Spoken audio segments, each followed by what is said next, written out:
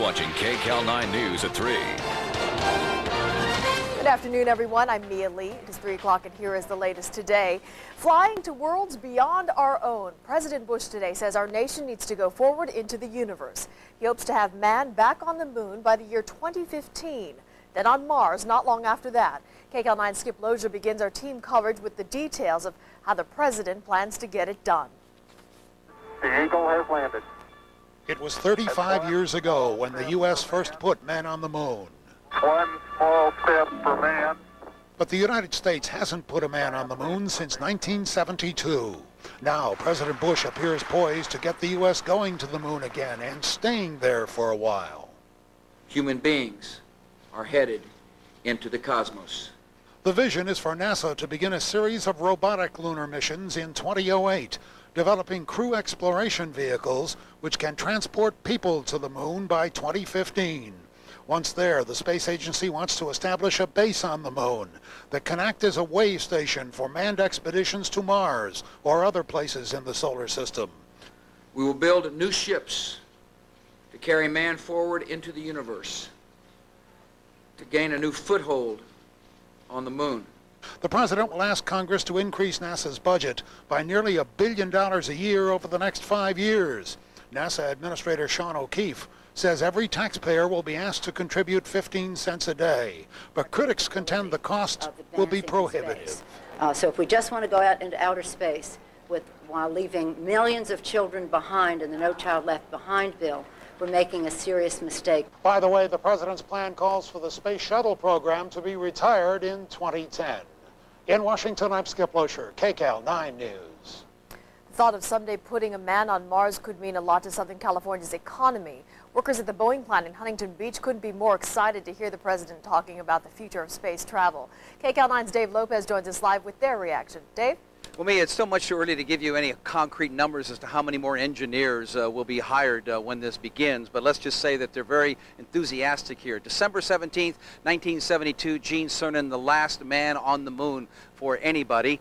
And let's say that there are some engineers here who have wanted to hear, since that day, a president say, let's go back to the moon, and then some. The ability to get back to the moon is something that I've been working for all my life. As a kid, just with imagination going, wow, doing space stuff is just amazing, and it's just cool. You know, it's just as a young kid growing up, and you would imagine and just play with your friends and stuff. So to actually come here and help programs that will support things like this. At the Boeing plant in Huntington Beach, from the newest employees to the seasoned veterans, the feeling today is one of euphoria. We are NASA's largest contractor right now, and we're hoping that we would continue to perform in that capacity for such visionary goals as this one. We have liftoff of a Boeing Delta II rocket. Boeing and its subsidiary companies have played a role in the space program from the beginning, more than 40 years ago. The space shuttle, the space station, all work of Boeing, and go further back, the lunar module and the Apollo capsule.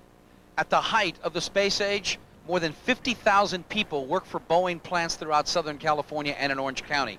Today it's down to 6,000. But that could all change now that we're going back to the moon and beyond. Our Delta rockets have launched two recent Mars rovers. That one has already landed, the Mars exploration rover Spirit. The feeling at Boeing is you can't beat our track record. In convincing NASA, it can get the job done.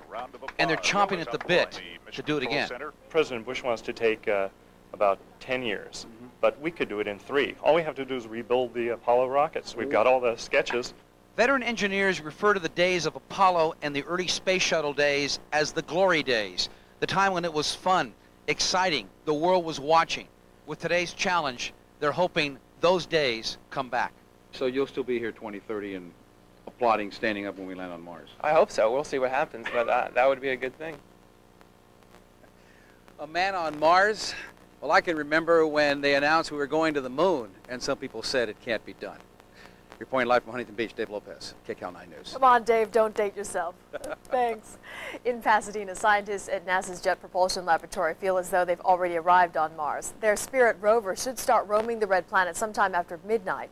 Vice President Dick Cheney is at JPL, and we're expecting to hear from him at any minute. We'll go there live if and when he starts talking during this newscast. Well, earlier today on Mars, Spirit rover completed the last of 3 turns atop its lander, and tonight, as we said, just after midnight, the rover will move about 10 feet onto Mars. Earlier, Spirit finished snapping all those pictures of all its surroundings, sending those images of the red planet back to Earth. Rover's first job will be to explore an unnamed crater about 825 feet away, then try to reach distant hills, following a meandering path and pausing to sample rocks and soil. Its course has been plotted out by NASA scientists who were able to pinpoint Spirit's location on Mars. Reminder here to be sure to stay with KCAL-9 for continuing coverage of Spirit's mission. We'll have all the latest from JPL in Pasadena as their rover starts roaming the red planet, as well as comments from Vice President Cheney. Well, President Bush wants to send humans back to the moon and then onto Mars. The president says robots have done well in space, but humans still need to see, examine, and touch what they've found. KCAL-9's Josh Rubenstein is live at Jet Propulsion Laboratory in Pasadena, where scientists are about to send a rover across the red planet's surface. Josh? Oh, Pat, this really has brought out the dreamer in all of us these past couple of weeks.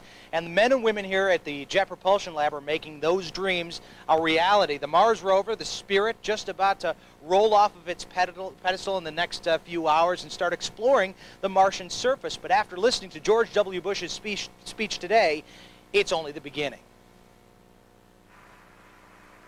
It's one small step for man, one giant leap for mankind. Space has always been our final frontier, from those famous first footsteps on the moon to a 5-foot rover poised to peruse a Martian environment.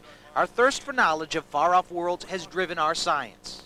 Today we set a new course for America's space program. We will give NASA a new focus.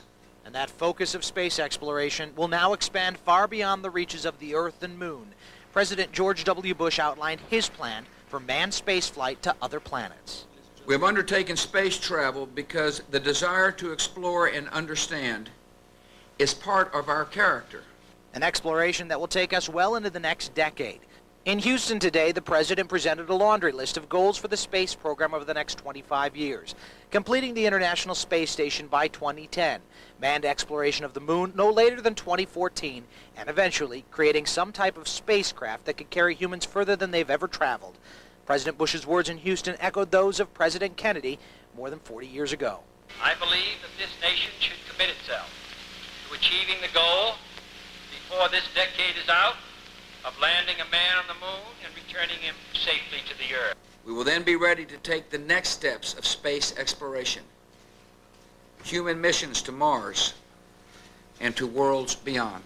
The president's plan turns science fiction to real science, but it will leave behind some of the greatest successes in the past 2 decades. The space shuttle and the U.S. involvement in the International Space Station will be phased out over the next 10 years. At the Jet Propulsion Lab in Pasadena, the future of the space program is now, as the Spirit Land rover readies itself for a Martian cruise. And take a look at these pictures here from that Mars Land rover right now. Incredible detail like we've never seen it. Now, of course, the president's lofty goals are going to cost a lot of money. $86 billion in NASA's working budget. $11 billion going to be allocated to, of course, his new plans. And he did allude in his speech that he's going to invite other countries to join in the effort and share some of those expenses. We're live at the Jet Propulsion Lab in Pasadena.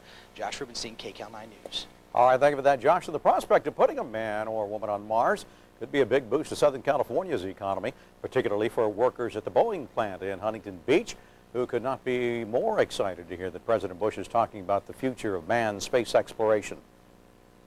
President Bush wants to take about 10 years, but we could do it in 3. All we have to do is rebuild the Apollo rockets. We've got all the sketches. Boeing and its subsidiaries have played a huge role in the U.S. space program since it began more than 40 years ago. Workers hope the new plan could mark the return to the days when the company employed 50,000 people locally, rather than the current number, 6,000. So here's a review of the timeline President Bush has in mind for the space program. By 2008, robots would land on the moon. In 2010, the president wants the U.S. to withdraw from the International Space Station. Also that year, the shuttle fleet would be retired. A new type of spacecraft would carry Americans back to the moon in the year 2014. And in 25 years or so, we could see a manned mission to Mars.